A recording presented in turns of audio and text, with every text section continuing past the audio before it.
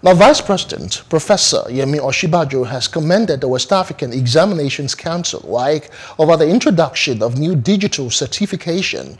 Osinbajo, who gave the commendation while receiving a delegation of WAEC for the Council's 70th annual meeting at the Presidential Villa, Abuja, said that beyond core regulatory roles, government agencies must always show that they were responsible to the people that they serve and that they hold them in high esteem.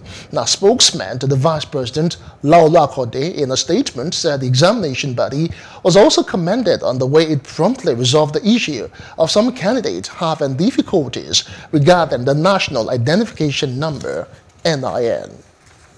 Hello, hope you enjoyed the news. Please do subscribe to our YouTube channel and don't forget to hit the notification button so you get notified about fresh news updates.